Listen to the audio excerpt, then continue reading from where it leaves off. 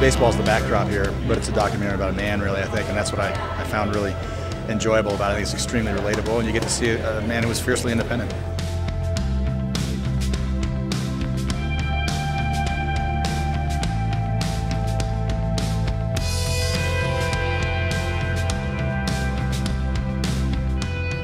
We started about 3 years ago, and I came across a team photo, and I just knew right away. It was kind of one of those eureka moments that I think filmmakers have when they don't know the entire story, but they know there's something here that I just got to figure out what this is. I always knew what my dad had gone through to do it and what he faced, you know, and it was pretty extraordinary. So it was really fun to see them want to do it and actually pick up the ball and do it. We kind of went up to Portland and knocked on a lot of doors and begged for footage, and you know, most news stations aren't thrilled about giving their footage away, and we got incredibly lucky that a lot of those people in those television stations remembered the Mavericks very fondly, and we're happy to be a part of it. I think he believed in you in the point to where you just always believed in yourself, and I think that there was just a huge influence that he had in our lives.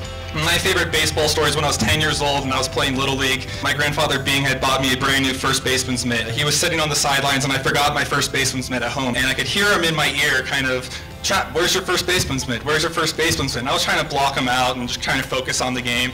And as the game went on, it was kind of getting worse and worse, and he was really riding me pretty well.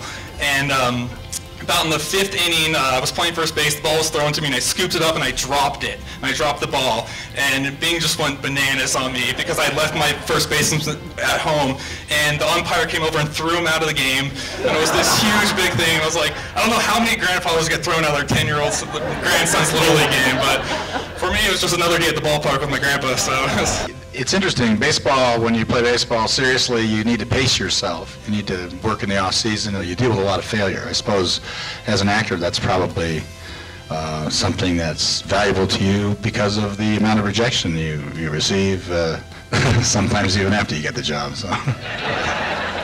It's an experience seeing Bing kind of come to life again like that, you know, and I kind of thought that would happen, and so I think that it's kind of special to kind of hold that moment at the Sundance Film Festival. For me, this is a pretty interesting night. My dad died 12 years ago, and that's the first time I've seen him talk since then.